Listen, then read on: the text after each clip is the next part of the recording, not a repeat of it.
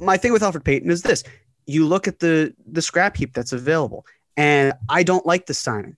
But I wasn't really going to be thrilled with any of the options. There were no good options. I understand that people could say, well, you've got Jeff Teague.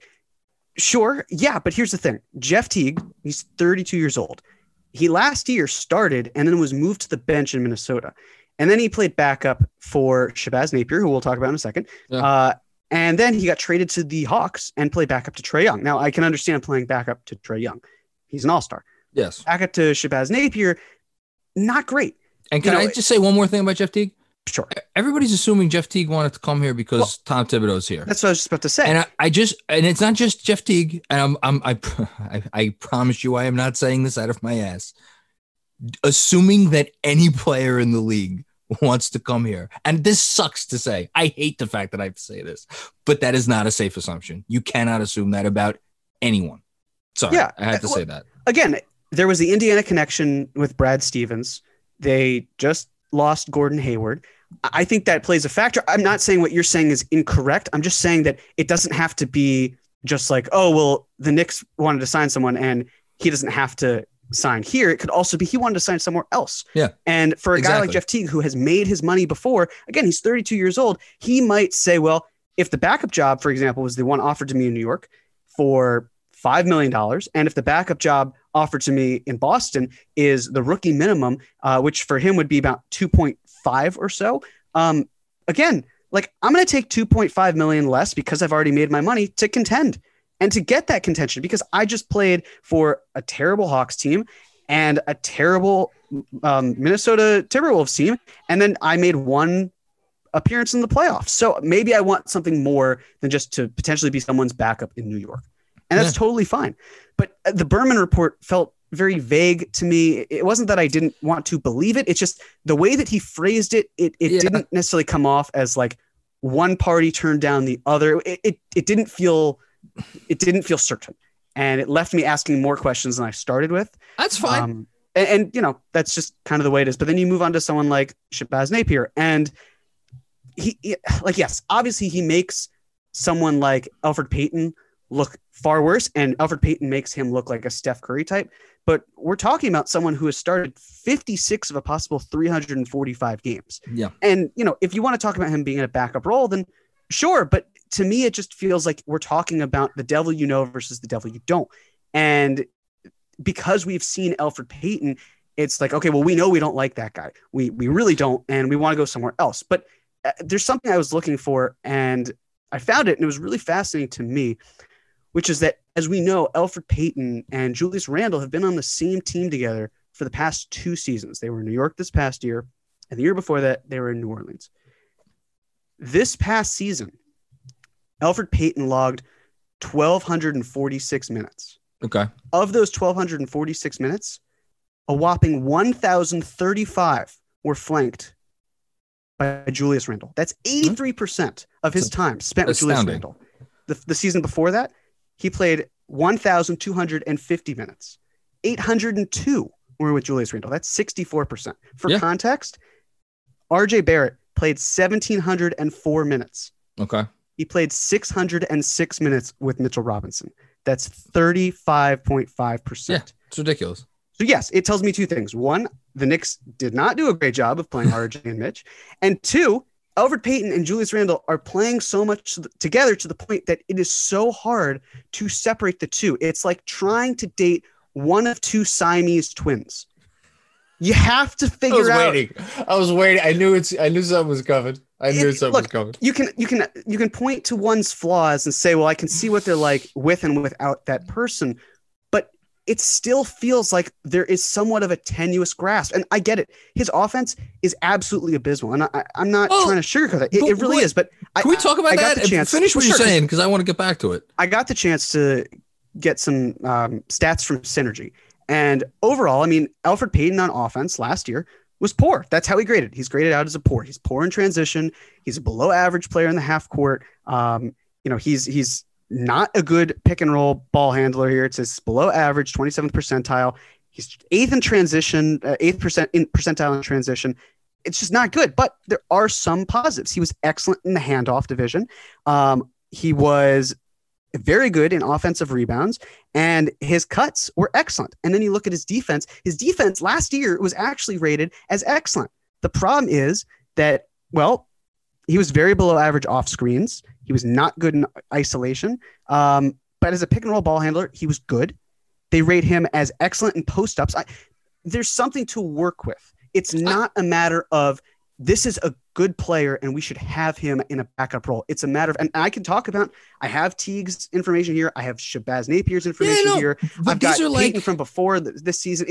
I can tell you it is not sparkling, but what I do know is, relatively speaking, it's closer than people think. It does not mean that I am content picking between any of them. I am really not. And nobody should be. Right. And the thing is, though, and you talked about this, and it's totally true. If you see a lineup that features 5 players and they're all 20 to say 22 or 23 years old, that is a flaming disaster. You need someone who can be a floor general, who can direct you a little bit. And Elfrid Payton is actually capable of doing that. Not super well to the point where he belongs here, but well enough that it is an upgrade over the younger players that you have because of their inexperience, because Dennis Smith Jr. is a shell of himself, because Frank Ntilikina has just, I still believe in Frank, but I'm not entirely sure it is at the one. There's a lot of unproven here. Elfrid Payton is a proven commodity. He's proven that on offense he stinks. Absolutely. Do not get me wrong. But defensively, he does hold value. And offensively, if you can fit him around 3 shooters and a big who can operate in the pick and roll, then you're looking for some success. And if you're doing that off the bench, we were just talking about this in the Slack channel for the Strickland. If you pair Elfrid Payton with Nerlens Noel and you get 3 shooters like Bullock and Quickly, and if Knox comes around, then you're actually looking at a second unit that's not ass. It's actually okay. It congeals a little bit more. But that's our bar, right? Yes, of course. But I also been thinking about this. Think about what Saturday represented, right? What would it have been like if Gordon Hayward opts into his contract, or Friday night at 6:05 p.m. it's a sign and trade to Indiana, or they figure out a way to get him to Charlotte? All of these opportunities. But then what happened is that we had our hopes that were very low to begin with, it felt like. And then suddenly Gordon Hayward became an option. And we're really excited about this. Obviously there are people who just didn't want that. They prefer to just be a mediocre team, get a great pick, the Cade Brigade, whatever it may be. That's fine. That's your prerogative. That's cool. But I think about Gordon Hayward and how him hitting the market changed perception on what is a reality and what is feasible and what is exciting. And then we were so hung up on this idea, and it felt like we're only waiting on him and all the good options are gone. And then he signs in Charlotte. And then it's like, okay, well, you're telling me we waited for Gordon Hayward to sign with the Hornets? And it's the opportunity cost of waiting. He signed a 4-year, $120 million deal, which Knicks fans, the vast majority, would not have wanted to touch. Yeah, but what was the opportunity cost of that? What player got signed during that time? Right. Where it you seemed looked like at a lot of the market was in a hold, and a lot of the other teams, like unless you're a team like Detroit, there's very few teams had cap space. We talked about the fact that there were only 5 teams, and of those 5 teams, the Heat basically there's only one left now. Right. Well, of course, but the Heat brought the band back together. You had the Hornets keeping it open. You had the Hawks going after Gallinari, which, in my opinion, is an awful fit, especially because you've got Collins at the 4. I don't know what they're gonna. There's something going on there. It's a mess, but they're trying to win pieces around Trey. I get that. I don't. Sorry, I don't want this to become a let's defend Elfrid Payton podcast, and you're not doing that. Exactly. It's more. We're not trying to do that. Right. It's more just trying to lay out the cards here, because you have one team. When Gordon Hayward was off the market, you had 2 teams that were really available. I mean, 3. What? No, 2. You had the Knicks and you had the Hawks. Yeah. And the Pistons already blew their wad, within the first 3 hours. So what you're basically trying to operate with here is, what are we going to do with the leftover money? And it didn't have to be like Gordon Hayward is plan A, because yes, you did have 10 months to plan for this. So if you didn't think, unless you knew for a matter of fact from the get-go that Gordon Hayward was going to opt out and you were going all in on a player like him, which it really doesn't sound like that was the plan, then you've got a lot of options here. And then after the feeling hits of Gordon Hayward signing with a team like Charlotte, then it's like, oh my God, we're stuck with Elfrid Payton and we didn't get Gordon Hayward. And so it's like a double whammy. Yeah. And again, I think it's all about the order of operations here, because I'm very much convinced that there is more going on. Well, look, it because may not of the happen. fact that there is just an absolute logjam again in the front court.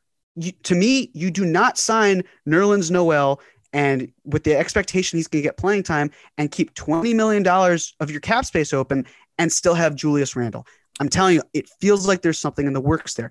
And I really think that if what the Knicks did instead was switch up, whatever, we'll find out what this trade's going to be. For all we know, this trade could happen if there is a trade.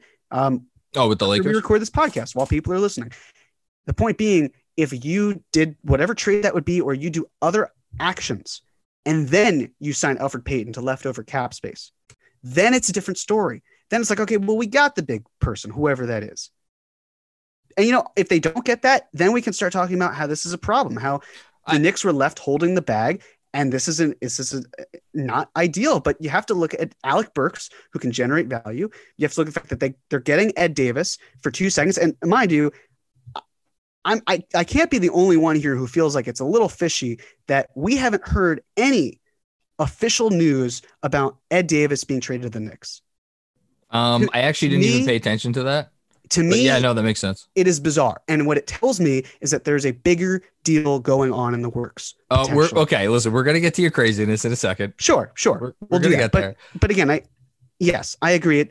It sucks to the point that it feels like we are, or at least I am, I don't want to speak for you, but defending Elfrid Payton when that's really not the case. It's just looking at the market that's available and the fact that the Knicks could have gone a number of different paths. And like I said last time, it always feels like navigating through landmines and hoping not to step on one.